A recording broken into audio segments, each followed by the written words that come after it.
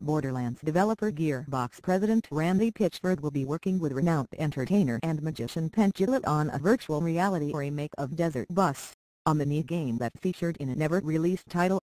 Penn and Teller's Smoke and Mirrors was a game for the Sega CD, starring the comedy magician duo of which Jillette is one half of. It was never released as the publisher behind it went out of business and the Sega CD was a dead format by the time it was ready.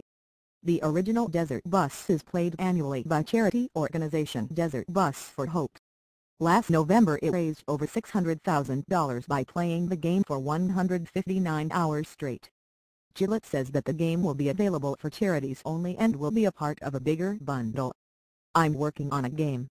I'm working with Randy Pitchford, and we're going to do, and this is a big deal, we're going to do a new Desert Bus and it's going to be just for charities, so charities can use it to raise money," said Jillette on the latest episode of his podcast, Penn Sunday School.